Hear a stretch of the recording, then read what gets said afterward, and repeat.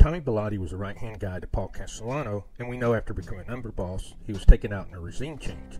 But do you know about his brother Joe Bilotti?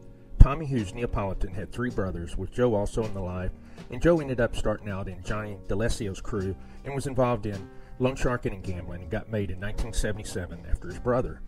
He ended up in Tommy's crew afterwards, and when Tommy was taken out, John Gotti spared his life.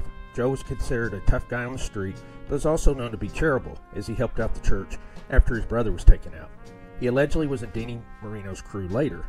We have a couple of instances of him showing he wasn't to be messed with. He got into a disagreement with Anthony Capo and knocked him down, and then there's a situation in MCC where a punk kid said to Joe, "Old man, get off the phone," and Joe knocked him down with one punch.